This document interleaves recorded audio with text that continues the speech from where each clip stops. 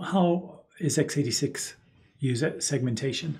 So in particular, what we've got are 4 segments.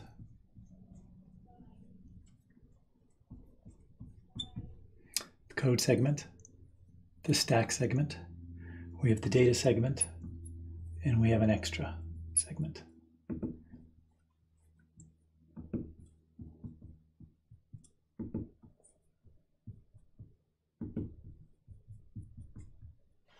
And each of these contains an offset into a descriptor table.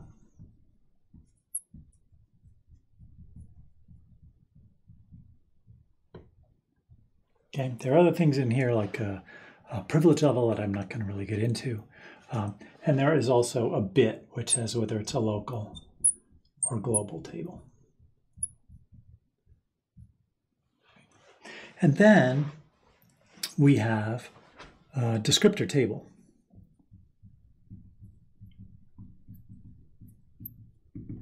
And so a descriptor table consists of bounds or limit, offset,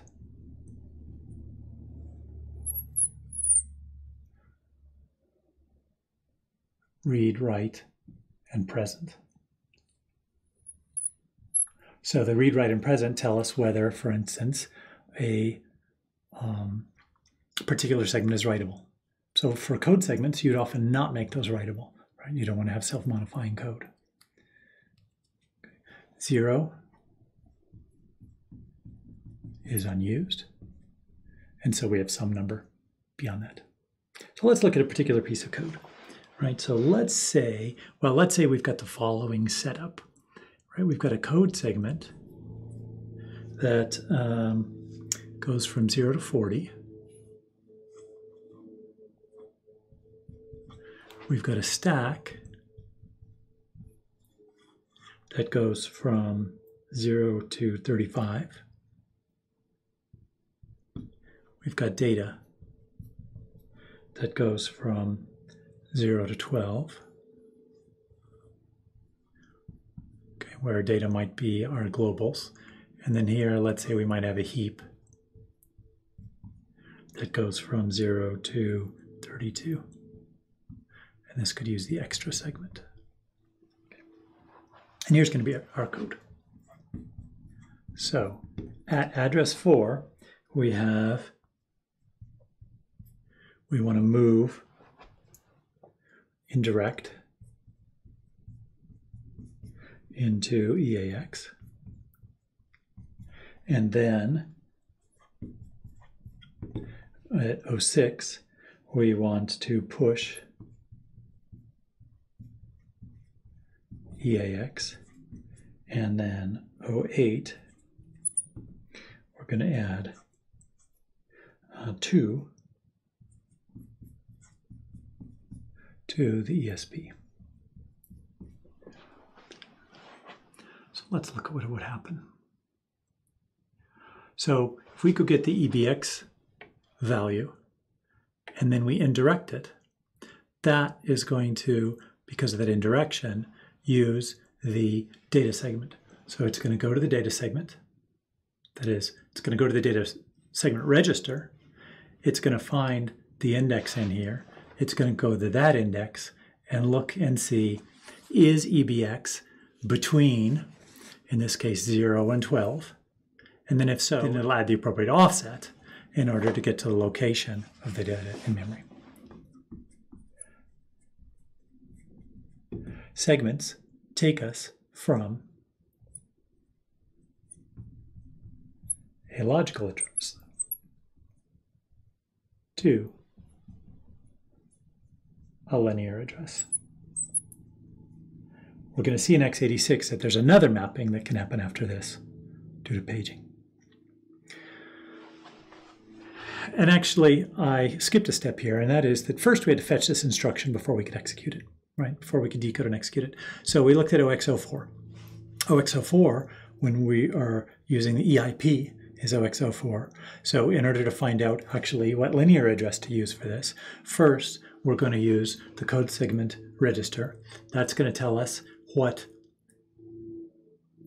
descriptor to use, because we'll get an offset in there.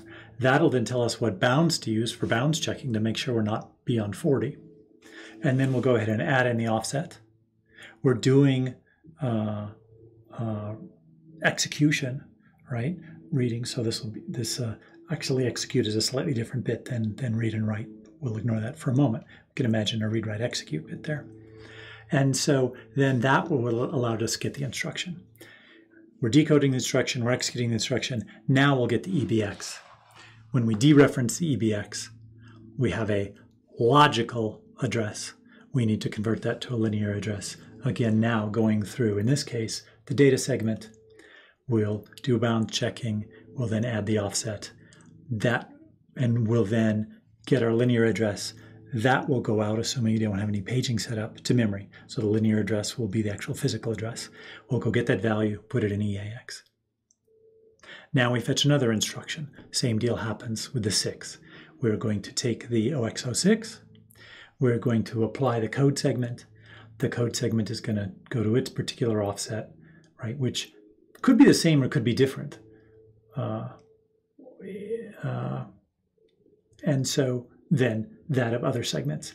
But in a case, we'll go to the code segment, we'll do the bounds checking, we'll add the offset, we will get the appropriate linear address, we'll go to memory, we'll get the instruction, now we push EAX. Because it's a push instruction and it deals with the stack pointer, this is going to use the stack segment register.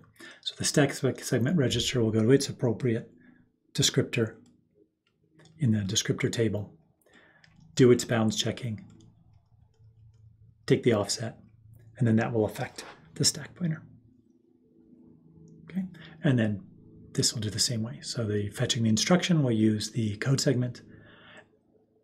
In this case, adding to ESP, does this require us to do anything with the stack segment?